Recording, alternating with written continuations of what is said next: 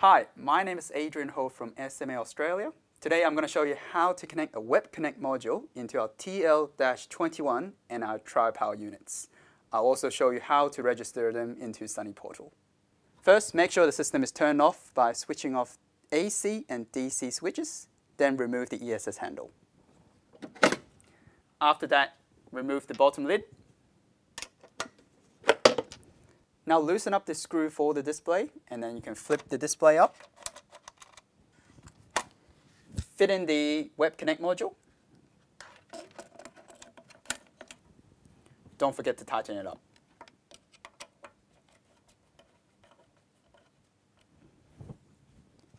Now you can fit in the patch cable into the module. Flip back down the display board. Tighten up the screw, and fit in the cable into the display. Make sure you put back on the bottom lid and the ESS handle. Now you can turn on the system. For the tri-power 5 to 9000 TL-20 inverters, Webconnect is already built into it. You do not need to retrofit an additional Webconnect card. All you need to do is to fit in an Ethernet cable. Make sure the system is turned off. After that, remove the ESS handle and the bottom lid.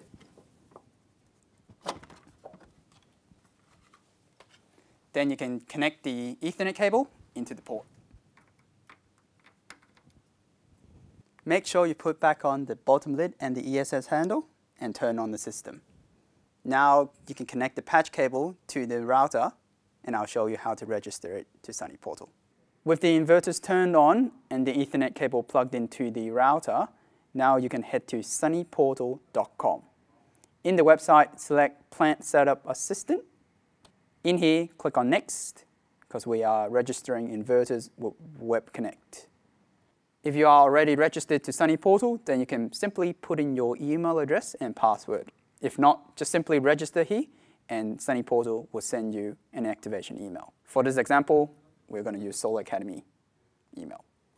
For the plant name, just make a new plant name. For this example, we're going to use SMA Australia Webconnect. Just create a password. Then click Next. The PIC and RID numbers are required to register the Webconnect devices in Sunny Portal. You can locate these two numbers either on the Webconnect piggyback card or on the nameplate label of the inverter. After putting in the PIC and RID numbers, you can click on Identify.